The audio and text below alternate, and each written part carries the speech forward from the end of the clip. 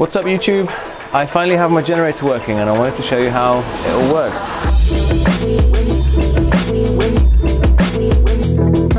I've been building this thing for about a year. Finally it's at a stage where I can switch it on, it powers up. It provides about 2000 watts of power itself and it's charging the batteries. 400 amp hours at 12 volts, which is quite a lot of power. Here it is. It's a big black box which contains all the heat and most of the noise. If I show you inside, we have 4 100 amp hour 12 volt lead acid batteries, and then in the middle here we have an exhaust system which is 2 gas cylinders which have been joined at the back, allowing the exhaust pulses, exhaust gas to exit the engine and go into the big cylinder here, expand, be restricted again by the small pipe there, and then go into another expansion volume, sorry, and then you can see the welds there. I've inserted a couple of plates which essentially act as a sort of a resonator system like you'd have in a car, and then you have the exhaust which comes out into a 3D printed elbow, which is ABS, so it's fairly temperature resistant, and then out this polyurethane pipe, I think.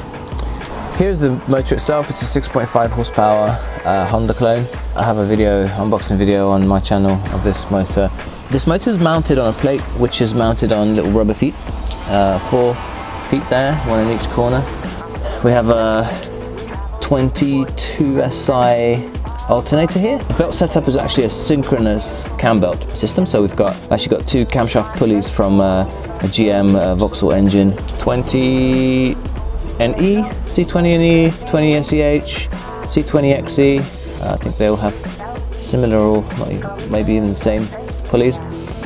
These pulleys are basically kind of turned down with the center shaft kind of welded to them. Then they've been slid over the output shafts of the motor and the alternator, and there's a key in place holding it all together. There's a couple of idlers that are turned down. They're actually on proper sort of decent bearings, and a tension rod, tension turnbuckle here, so I can adjust the belt tension. And of course the beauty of this is it never slips, so there's not a lot of energy wastage. Even though the belt is quite loose, it never slips, which is great. Then, as I said, it's a 22 SI alternator, 145 amps I believe, which is actually perfectly matched to the engine. It can actually stall the engine with its current governing, with this kind of standard governing system.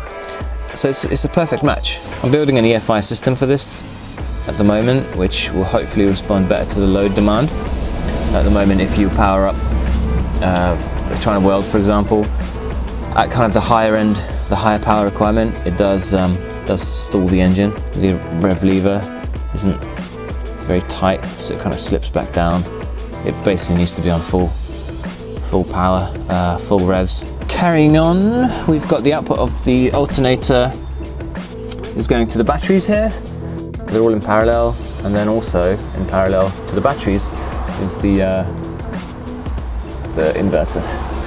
This thing here is a regulator. What I've got in this alternator, I gutted the internal regulator and took the brush connection straight out of the case into these cables here, and so this regulator is actually varying the power of the field winding to control the rate of charge, so to control the load. It's very good. It's a little bit expensive, and I didn't need it. You don't really need it. You just need the internal regulator would work fine. I bought this because I was kind of troubleshooting the alternator. I was getting full 18 or 19 volts out of it, which is boiling batteries, and I really couldn't find the problem, and it turns out it was just one of the field winding wires was snagging to the chassis of the alternator, giving it full power.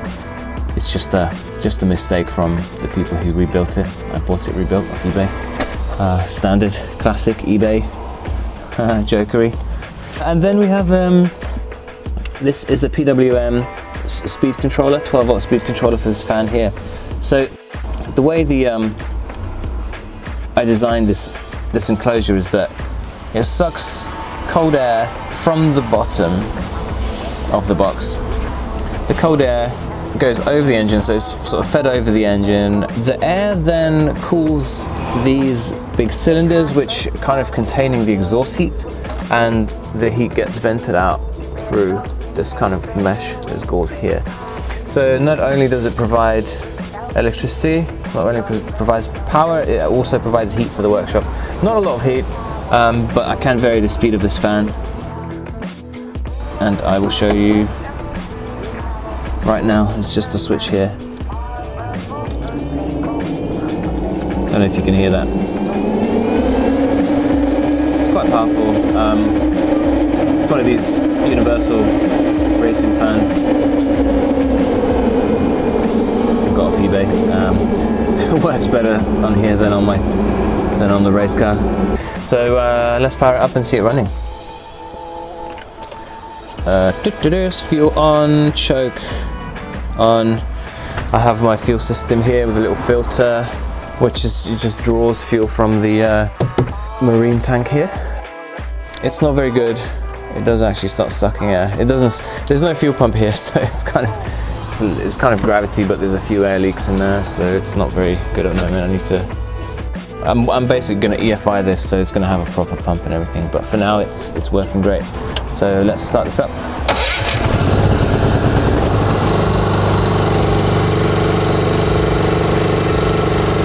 So I'll switch off the charge controller. The charge controller now goes through a sort of a calibration cycle, and then it will start loading the alternator in a second. You'll hear it. It's flashing to say it's sort of priming. It's sort of a timer, and when it goes solid, it then goes into a high charge rate, so you can hear it dropping now.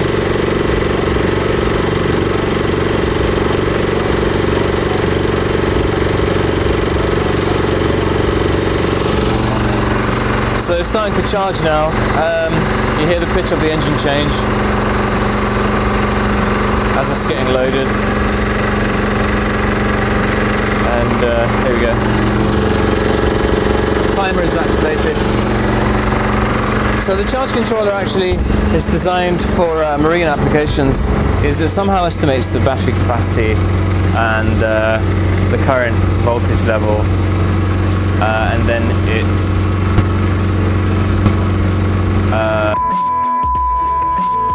it's essentially just a smart version of the standard alternator voltage regulator.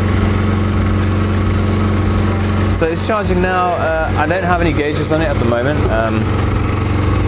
but we can see the current power draw.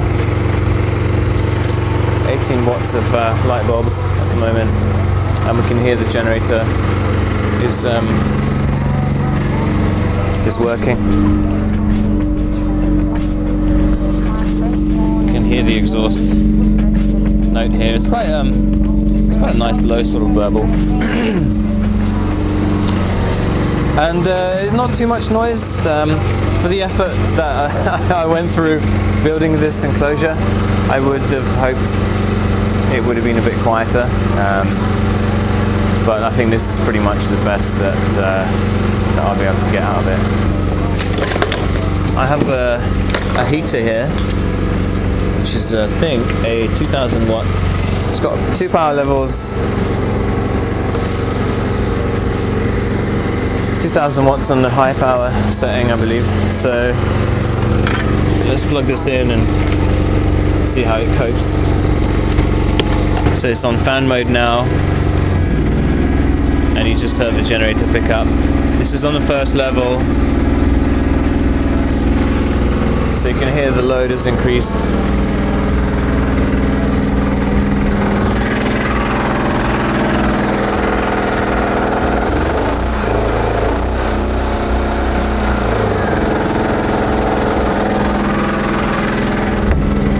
Yeah, unfortunately it's not not sustaining the high RPM because of the linkage being quite loose. So this is, I imagine if I put this on 2000 watts it'll probably cut out. No, it's still going. This is now 2000 watt draw, and the engine is really bogging down now. Still going, but very low RPM. There we go. Right, let's try and cut something. So the really cool thing about this power jack inverter is actually its peak power handling. In the Chinglish description on eBay, it does actually say, makes a lot of claims about being able to sustain momentary power draws, sort of really high power draws, and actually it's not a complete lie. This here is a 2000, I think it's more than 2000 watts actually. It's a chop saw Challenge Extreme. It's a sort of a no-name chop saw from eBay, I believe. What does it say on the motor here? Okay, 2000 watts. And this thing shreds. The inrush current is huge on this thing. Let me get some shorter scraps. Yeah, I built some shelves with this thing recently. Let's see how the generator copes with the inrush current of this beast. Ready? Can you hear it? 3, 2, 1. Ah, not plugged in. Oh, what a bummer. Where are we? There's the cable. Right, let her rip.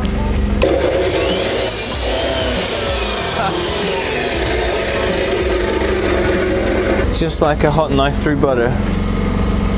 So, yeah, this thing is actually sweet.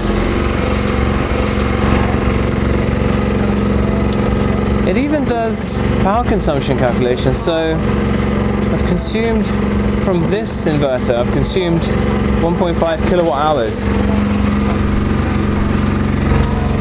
And I think the fuel level is about here.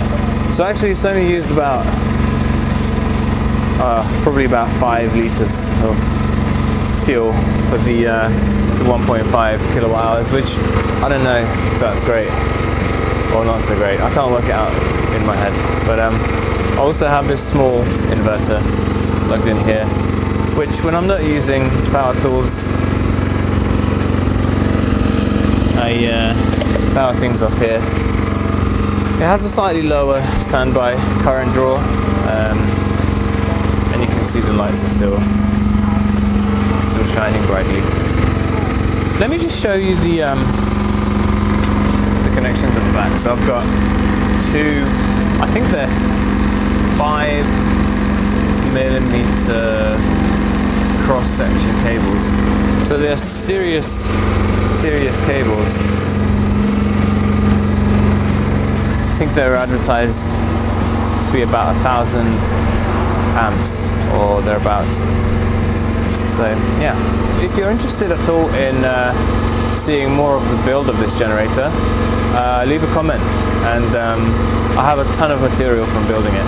So if you guys really want to see it, or get some plans, get some ideas on how to make one yourself, hit me up in the comments, and I'll edit something up. So anyway, thanks for watching.